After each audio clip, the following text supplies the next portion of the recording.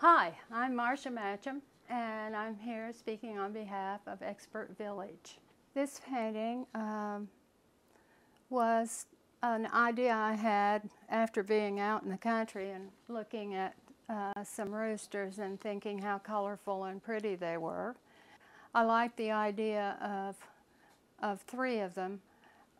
I named that painting Committee Meeting because it reminded me of a group of guys that I know who were on a committee, and there was always a lot of, shall we say, lively conversation, a little bit of arguing, and spend a lot of time thinking before I ever put my pencil down to my paper, because to me the planning is the most important part of the painting.